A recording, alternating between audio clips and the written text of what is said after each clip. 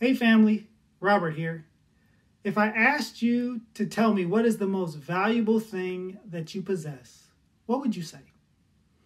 Maybe you would say your house, or maybe your vehicle. Maybe you would say your bank account as a whole, or maybe you would even say that you have some inheritance and it is the most valuable thing that you will have sometime in the future.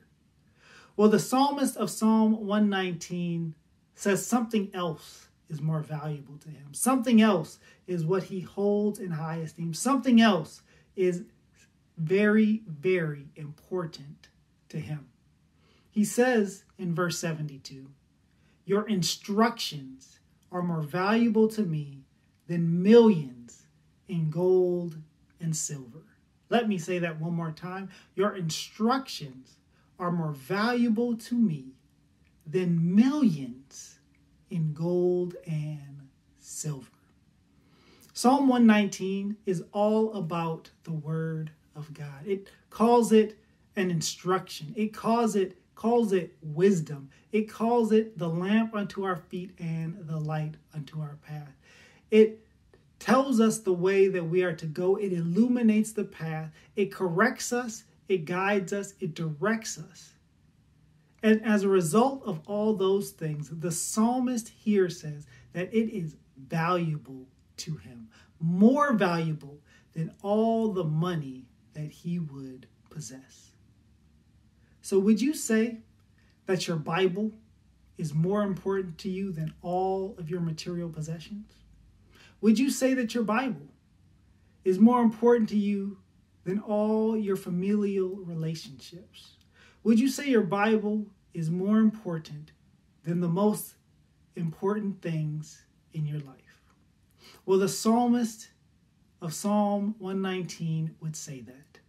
The psalmist is telling us today that the Word of God, the instructions from the very mouth of the Lord, are the most important thing in his life. I believe he says that because it gives his life direction. I believe he says that because it gives his life purpose. I believe he says that because it gives his life, it tells him how to live his life in a God-honoring and God-pleasing manner. So I've simply come here to remind you that the Word of God is most valuable to us. This book right here should be your most prized possession. So with that, let's pray. Heavenly Father, thank you for the reminder that your Word is prized to us. It contains your promises. It contains your truth. It contains your hope for us. And it contains your laws and commands that we are to follow. Allow us to look to it as the fact that it is valuable, that it is your very word breathed onto the pages of Scripture. And allow us to look to it in times of need as if it were that valuable to us. Lord, we love you. Lord, we praise you. We thank you. In Jesus' name we pray. Amen. So thank you for studying with me. Come back for more daily devotionals. God bless.